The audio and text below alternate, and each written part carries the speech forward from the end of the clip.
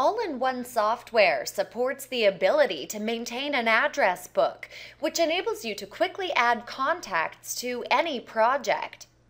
To add existing contacts to your All-in-One address book, follow these easy steps. Open the desired project and then click the Project Summary header bar to launch the Project Properties window. In the Contact section of the screen, click Address Book.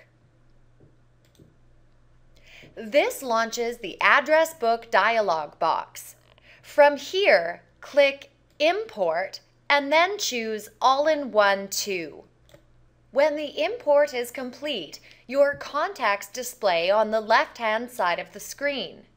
You may now add any of the listed contacts to the current project. You may edit them or create new ones. So that you can quickly distinguish between contact types, All-in-One software uses color-coded icons. At a glance, you can see which contacts are contractors, customers, engineers, estimators, or sales representatives.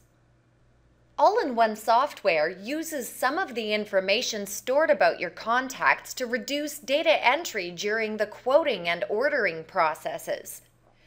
For example, the first contact defined as engineer in the current window defaults to the engineer field on quote and summary reports. Similarly, the first contact defined as customer will default to the customer field on the same reports and may quickly be added to sales orders.